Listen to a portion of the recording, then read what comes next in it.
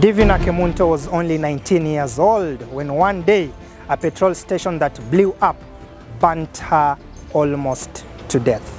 In a very painful and moving story of hope, I sat down with Divina Kemunto and she told me how both family and friends turned their back on her at her hour of need. From almost killing herself twice, she's now one of Kenya's most celebrated TikTok sensations. Come with me, let's listen to the story of Divina Kemunto.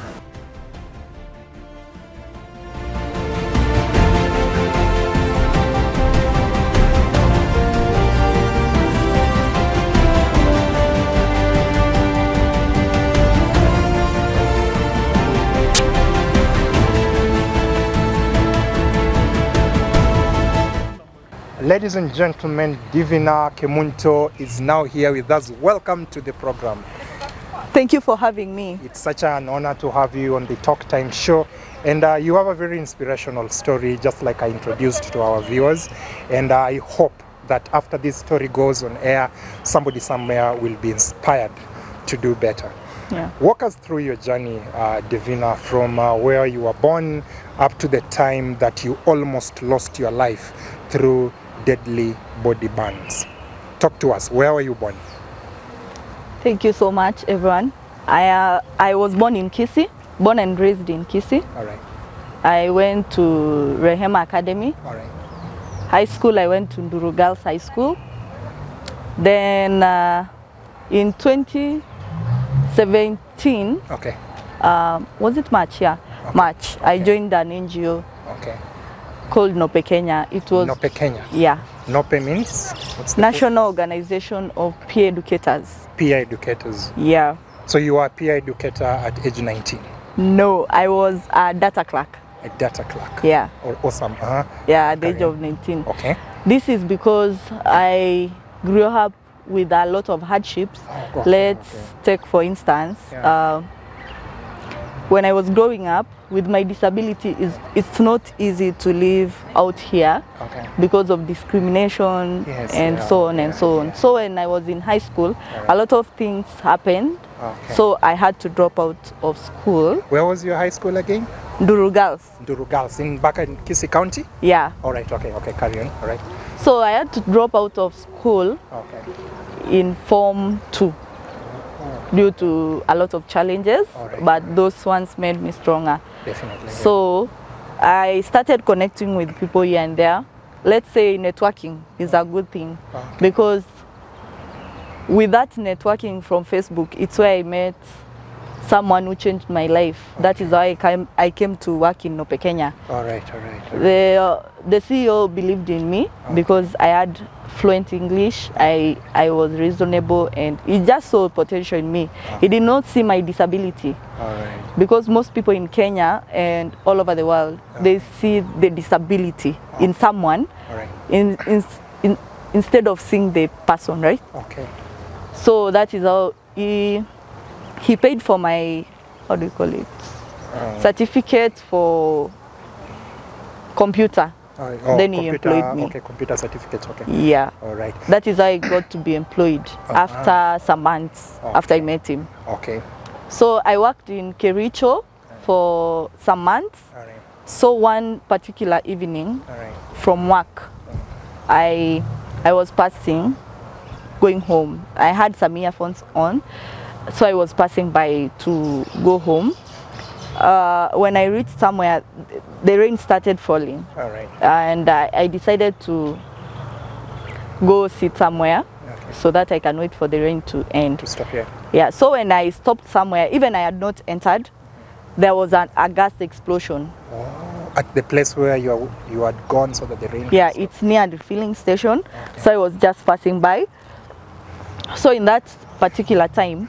just hold on. Now, the place where you were walking, right? Yeah. And then the rain started. Yes. Then for one reason or the other, you didn't want to be rained on. No. Probably because of your hair. And then you moved into a place, a filling station. Yeah. So that you wait for the rain to stop. Yes. So that you proceed. Where was this in this part of the country? Is it still at Kisii, or you had come to Nairobi or Kericho, or where? Kericho. It's at Kericho now. Yeah. All right. Or carry on. So when I stood by, there's this guy who came with a banner. A banner, a gas banner, or yes, gas banner, the small one, the one you lock the gas with. All right. Yeah. Okay. So when the guy came with the banner, he told the person inside, can you see if this thing is working? Ati imekuwa ikinisumbua, unaweza nionea. So the guy was a boda guy. He immediately rushed out because he had another client. So this guy inside here went and tried the banner. Okay. Forgetting he had removed excess gas, you know? Okay, okay. Yeah. Oh, now I get. The guy walks in, he asks for his banner to be tested. Yes, but he leaves immediately. Immediately to go to attend to another client. Yes. Leaving the gas, removing the gas cylinder, removing the gas. Yeah. Carry on. So when he left immediately, so the moment this person tried, the owner, I think he was the owner. Okay. The moment the owner tried it, it exploded. Because you see, when gases come, there is this excess gas being removed. But since the weather outside wasn't so good, it exploded. In that particular time, I remember seeing just some, how do you call it? It's like an explode. The gas comes in punches. Okay, yeah, the clouds. Yes, like a cloud. Okay. The only thing I thought of was my eyes, because at the end of the day, where will I run to? Even though I start running, it should explode, and I was near. Okay. So the one thing I did, I just took my hand, covered my eyes, and stayed. No, you ran, and I baptized myself to the rain. Because in that particular moment, I remember it was dark because, you know, Ushajifunika, I had this scratch with me. You had started using this? Yes, I was born with this disability. We'll come back there. We'll get to that. Yeah. Let's so at that particular time, the only thing I thought of was to baptize myself with my eyes. Oops. So immediately I was burning everywhere. Okay. So by the time nafunua macho, by the time I am out of that tension, and naangalia tu, everyone was just Kericho, almost everyone in Kericho was all over me. Kericho town. Yes. Within that. Kila mtu tu amesimama tu. No one is helping. Wanakuangalia. Yes. With cameras perhaps with their na niko uchi. Do you know what happened to your clothes, Devina? Si nilichomeka. Sikumbuka the patches, you know, the only thing I covered was my eyes, which means I would have been blind today. So the rest of the body was burning. Yes, it was burning, and if it were not for that rain, I would have died. Yes. So let's say if it were not for the covering of my eyes, even I could have inhaled it, because it was just bad. So there's this woman who came, removed the wrapper. Before we get to the woman, talk to me about the guys, the petrol attendant, the guy who was attending the gas station, as well as the client who had come with the banner. Where are they at this moment? The client, like I told you, was a boda guy. He left. Unajua ile yenye unakujia mtu, ni testie, then he goes. Nijue shida kama ni mbaya nitakuja kununua. So huyo mwingine hakutest. At that particular time, I think he was inside there. Ikilipuka. Yes. Okay. So mimi tu niko hapo, kila mtu ananiangalia, wengine I think they took videos ama wengine wako, and you know Kalenjins na kikale tu you don't understand. So this woman removes the wrapper, akakuja kanifunika. Imagine hadi shoe yangu ilikuwa imechomeka. Even the shoes. Yes. That was bad. Nilichomeka mwili mzima. The people who are watching you today might not really believe the story because how you look like today and how you are explaining what happened at that moment, burning almost part of your the entire body, covering the eyes only. But I think that is the inspirational bit. Talk to us about the hospital experience. The hospital experience was after the wrapper, one boda guy just came and told me, kuja nikubebe. Waliniingiza juu ya boda hospitali. So the woman, the wife to the man whom the accident had happened, akakuja. So tuko hospitali, kila mtu ako hospitali hapo. Alafu instead huyo mama basi atulipie basi sote, you know, anashughulikia bwanake. You know? The bwanake pia alikuwa ameumia. Yes. Okay. Sikumbuka sasa bwanake ndiye amechomeka hapo ndani. Yeye ndiye alikuwa hapo ndani. He got the most burns. And then now the lady and the guy who got burned, your shop ni yao. Yes. Na wewe mwenye umeumia ukiwa kwa shop yao ulipiwi. Si kulipiwa, by the way. Anashughulikia the husband. Yes. And I was there begging the woman. Actually, she's a Kisi. I was there begging her. Dina mongelesha She's from your home area. Yes. I don't know her, but she speaks the same language. Let's say, yeah. So I was like, you are brothers and sisters of sorts. So the phone that I had was a big tablet, and you know, normally the big tablets don't have anything. So I had to trust this boda guy and tell him, go back to my house. Nikamwelezea, enda kwa nyumba yangu fulani, mali fulani, enda uambie hivi na hivi, kuna simu huko utaniletea. Simjui. The guy ran. I had to call my how do you call it, manager. Okay, yeah, the at work place. Yes, who was called David. Nikaambia David, aki nimechomeka. Sasa na yeye ajui cha kufanya, but he came immediately. Hao wengine bwanake ashadungwa hiyo dawa ya kustopisha sijui maybe kuendelea kuchomeka, mimi bado niko hapo. You know? Sorry about that. Then my boss had traveled to Geneva that time for a meeting. Yeah. Okay. So I can't even call him. I don't know what to do. But after I told David told the office, pia kulikuwa na challenges kupata funds, but yeah, there was a lot of challenges in between. But at least venye David alikuja, tulipata pesa ya kuanzisha first aid. So the first aid was done. Was it the same day or within the week? Same day. The first aid was done. Nilikuanga hospitali yenye inaitwa hiyo ya Kericho ilikuwa inaitwa aje? Aki mbona sikumbuki jina. But I can remember it later. With time, of course. So nimewekwa hapo. Huyu mbaba wake ni kama amefanyiwa better services at that time, but it's okay. The woman didn't even come to see. Mbaba wake should be their husband now. Yeah. No mbaba and today. Yeah. It's the husband to the owner of the shop where you got back. Yes. Exactly. Yeah, ameshashughulikiwa mimi tu nimepakwa cream flani, but then I remember on top of the buns. Yeah. Sasa boss wangu, I remember my boss gave orders. Akawaambia, ebu endeni, wherever she is, it's not okay. Try and find Tenwek if we can find a space. So arrangements were done because hapo nice, ebu imagine kupaka cream, umechomeka almost kila mahali. That's why I'm asking, creams Japan, that is really gross. Yeah, I'll send you some photos. Okay. So that you can see that. Yeah. All right. So hiyo time sasa uko tu hapo wakakuja. And I remember that time there was mgomo. Which means the network was hard to get. But I don't know those connections, how they did it. But right now I can tell people that friends can turn out for you with actually more than family. Definitely. Yeah. So for me, that is a friend who became a family. In spite of being my boss, I can right now proudly say that I can never forget, and he's still my father. He's someone whom I can proudly say is my other father. Okay. Yeah. Though it's not biological no, dad, but whatever he has that done is a dad. for you was more than what a real dad would do. Yes. What is his name again? Philip Waweru Mbugwa. Philip Waweru Mbugwa. You guy.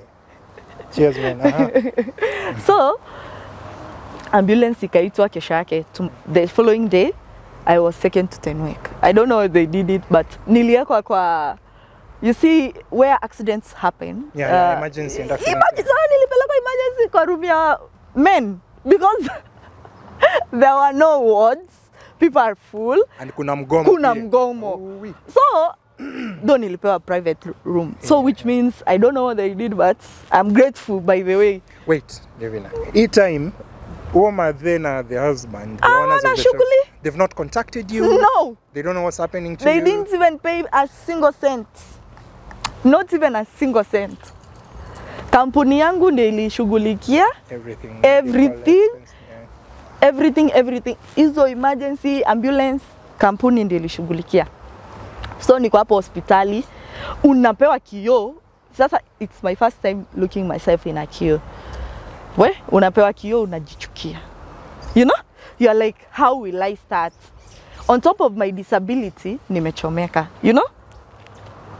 That time unapigia watu simu, kila mtu anakuambia sorry. Unamtumia picha anakublock immediately. Unaona? Mbona walikuwa nadhani wana block? What was making them block you? Hizo mapicha zilikuwa zinakaa. To me, like, let's say for example, tuseme kama nilikuwa na mtu kama uko nje, let's say Kasponyo. Sasa unajua anajiuliza sasa huyu hii Biden ya pili yeye ni disabled, sura imeenda. Amekuwa disabled. Where am I taking? You know? For me I thought ni hiyo part ya double disability. Oops. Let me just say double disability. That is a double disability. At that particular point, you are calling your best friend achukue simu. Everyone achukue simu.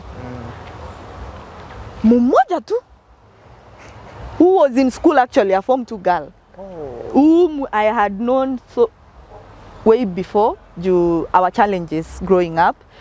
She had challenges, I had challenges. We became friends because of our difficult times. Okay. So right now I can just say she's dead actually. She died. She passed on. Yeah. Oh my God. She was my best friend, but she passed on like a year ago, which was sad. What happened to her? She disappeared and found dead in the mortuary after 1 month after she had died. So sorry about that. Yeah, it's okay. So that time there was no family who came. My family didn't come actually. It was my workmates who were there. Another lady called Daisy. She was like everything at that particular time, motivating me, my workmates. They are the only ones who are there for me. So, but when you look at yourself in that mirror, I was like, hey, I actually tried to kill myself twice. Ndani ya hospitali Divina? Yes! Ebu imagine, hiyo siku nikienda OC, sijadungwa dawa. But daktari mwenye alikuja kushughulikia hiyo kesi yangu, aliniambia, I'm doing this for you, you'll thank me one day. One day, yeah. Alileta in turn, she was pregnant. Alileta in turn, so unajua mundi ya pregnancy. Alafu ananiguara uso, unajua ile maganda sasa? Na unajua uso huwezi dungwa ile shindano, utadungwa wapi shindano ya maumivu uso?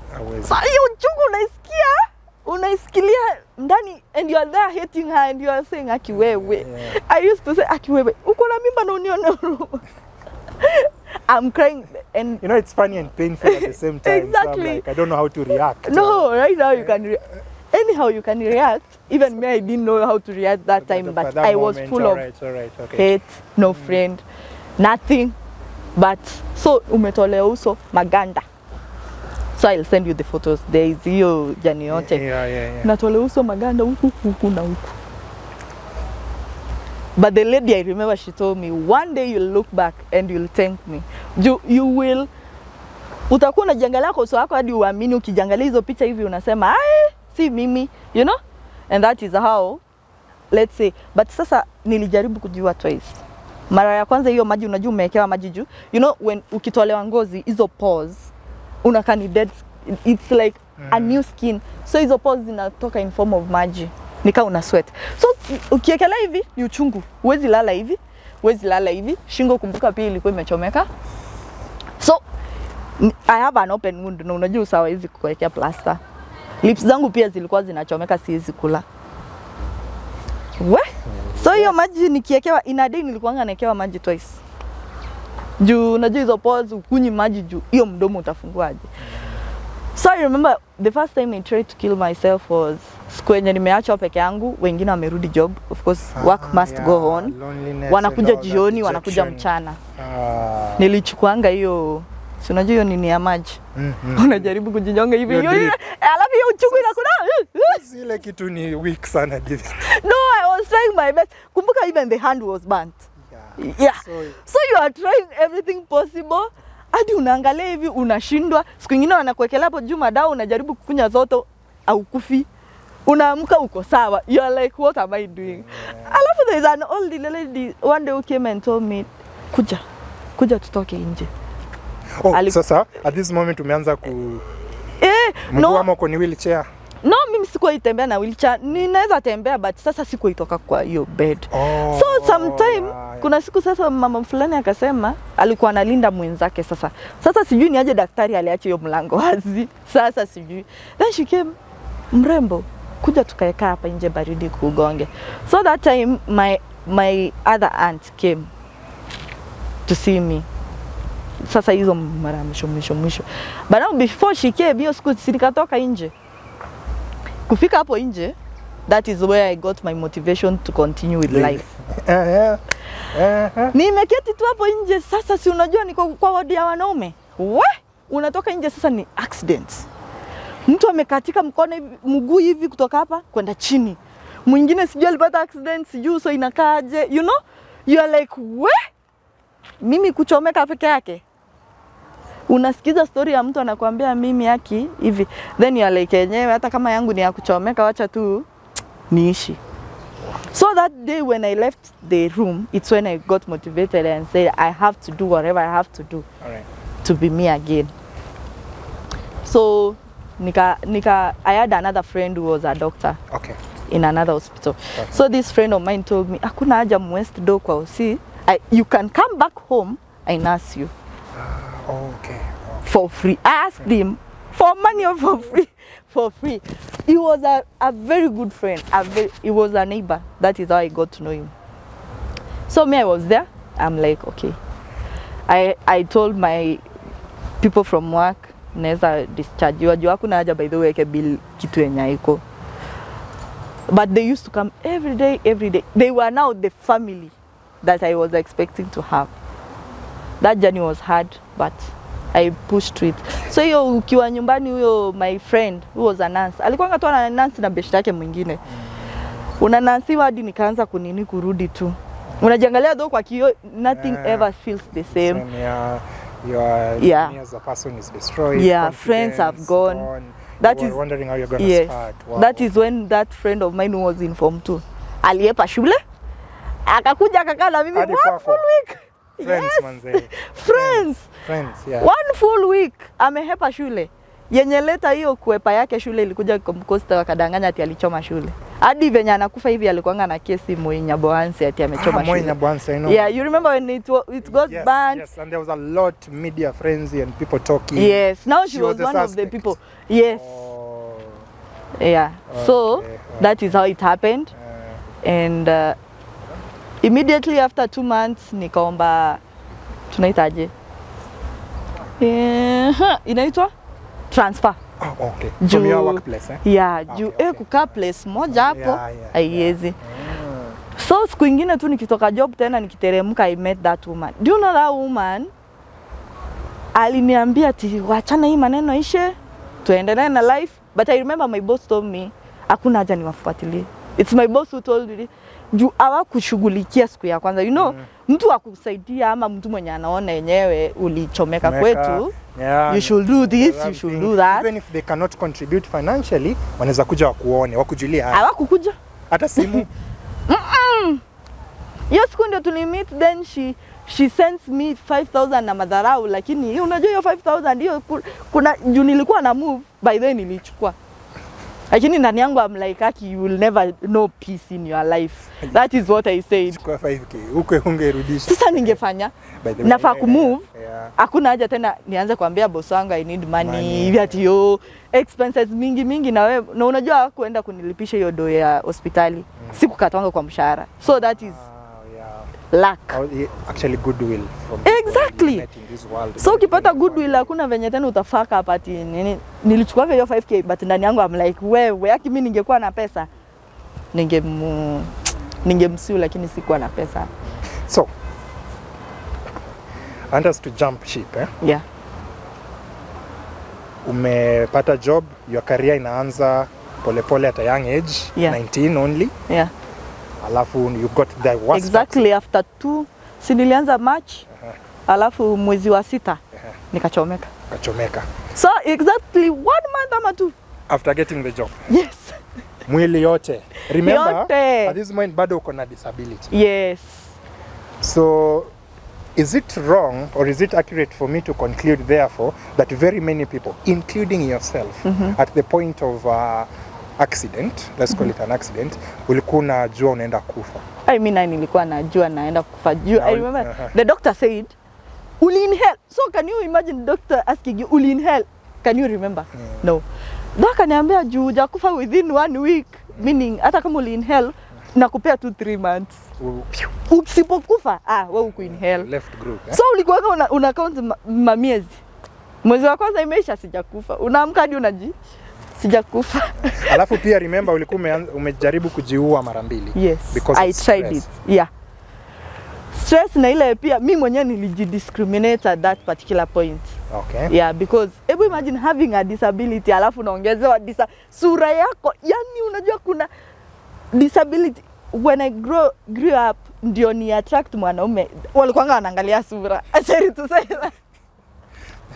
Na saa hiyo sura ndio ilikuwa inanipea moyo ya like sura yangu bwana. Hii ni mali. Mtu katakuja. Yeah. Alafu sasa sura yenyewe kamekula gas, kakaungua. Imeuma gas. So, Divina. As we go towards the end of our interview.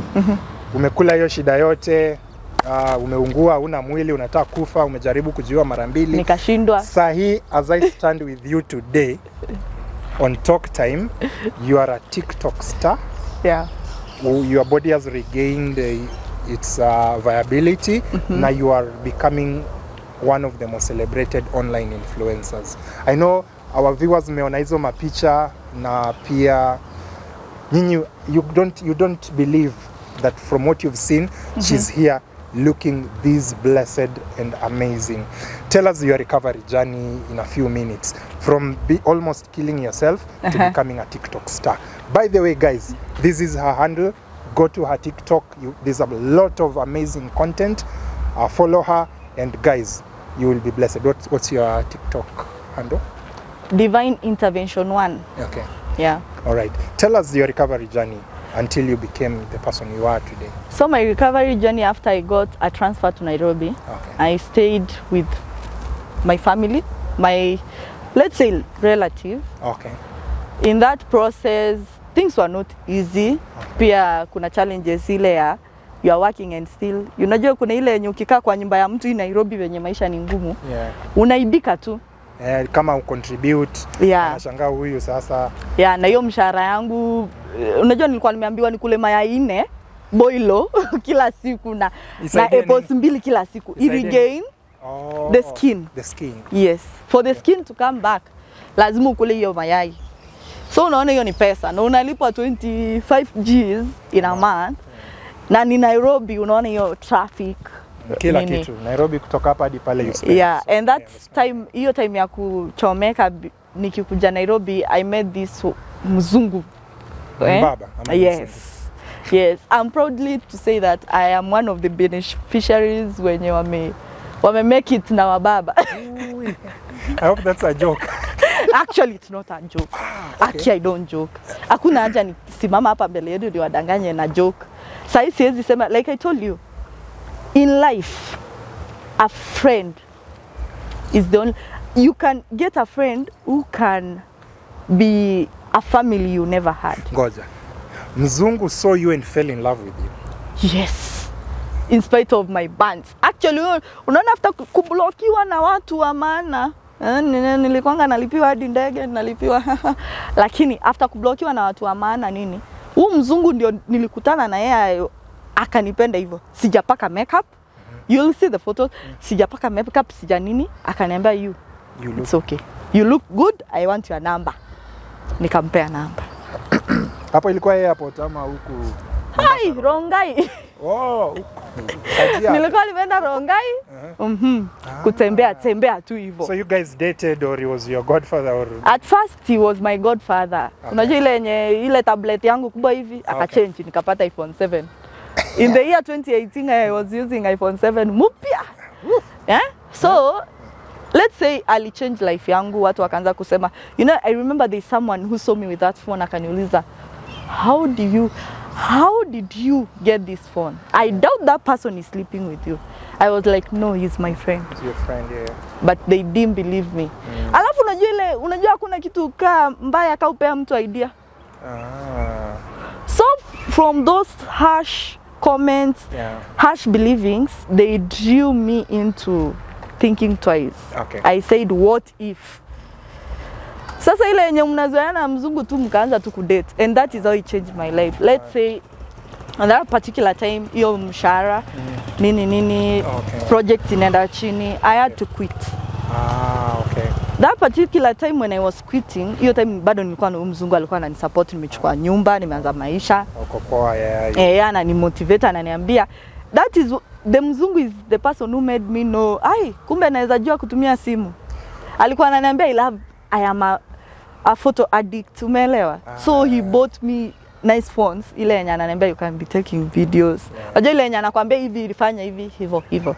That is how I got to know. Right. Now, as we end, your story is very moving, and it shows that truly people can come from being zero to something. To something. And I'm very sure people watching this story are gaining a thing or two on patience and believing that somebody can be a better person. Divina, that's a very amazing story, and we are concluding. Once again, thank you for agreeing to give us this airtime. Your crutches, you seem to be using these. Talk to us in a minute or so. Why are you using that? I was born with a disability. It's called double-sided hip dislocation, and I also was born with a deformed feet. Both of my 2 feet are deformed. Okay. The ones that... No. Sorry about that. But it does not hinder you from doing your daily hustles and routine and all that? No, I do everything by myself without any help. And I think my disability is what has made me whom I am today. Through the challenges, discriminations, they make me stronger every day. With my disability, I could have not been an IT person right now. You're an IT guru, eh? Yeah. So you can tell guys who have IT issues can always, hit you up and, consult. Yeah. So through my disability, it's how I got sponsorship to study with Cisco. I know, Cisco. Yeah. The ICT regulator. Yeah, so for those people out there who think disability is something bad, some of us here see it's a good thing, because when I look back, without this disability, I couldn't be where I am today without it, actually. And most importantly, you would have not inspired people who are even going through the same or even worse. Yes. In a moment, we are going to upload her TikTok videos and, of course, the link. And our production crew, we are also going to have a little bit of TikToking session with her. So, what's your final comment to those who are watching us today? In a record 10 to 15 seconds, what advice do you have to them from almost losing your life, from gas bans, and being the society turning their back on you, to becoming an online sensation and an ambassador of hope? What's your last comments to those who are watching us this lovely afternoon? My last comment is, live your life. The life is for the living. Do whatever comes to your mind as much as you can, because you may say, I'll do it tomorrow. Then maybe you never know tomorrow, you'll never wake up. And for those people who have a disability, remember your disability is what defines you. Never discriminate yourself. Hold it tight. Life must continue. Perfect. Ladies and gentlemen who are watching us this lovely afternoon, that is the amazing and moving story of Divina Kemunto, from being a burn survivor to becoming one of Kenya's TikTok sensation. It's been an honor having her follow on TikTok at Divine Intervention 1. Instagram? Divine Kemunto. All right. And for those who have bought our tickets for the National Storytelling Conference this year, Divina Kemunto, I want to request you to be one of our guest speakers. I didn't tell you this before, but we are having a National Storytelling Conference that is coming at the end of this month. So if you can get time to come and inspire those who will attend the conference, it will be such an honor. Sure, I'll be there. Thank you. Thank you for always keeping tabs with our show. It's really, thank you so much for the support you've always accorded us. Rush to the subscribe button if you haven't really done so, because I feel you should be the first to be notified every time we upload a new video. See you next week. Bye-bye.